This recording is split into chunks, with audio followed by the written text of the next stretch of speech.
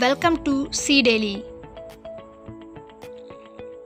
Which was first invented? Matches or lighters? Before that, when was fire first created?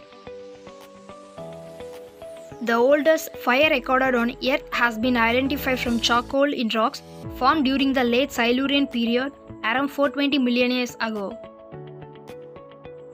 How did early man make fire? Stones? Sticks? We do not have firm answers, but they may have used pieces of flint stones banged together to create sparks. They may have rubbed two sticks together, generating enough heat to start a blaze. The earliest humans were terrified of fire, just as animals were. When was first matches invented? 1826. A British pharmacist named John Walker invented the match by accident on this day, 1826, according to today's science history.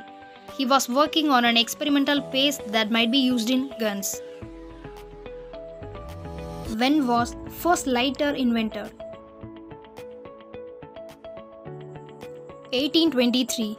A German chemist named Johann Wolfgang Dobereiner invented the lighter in 1823.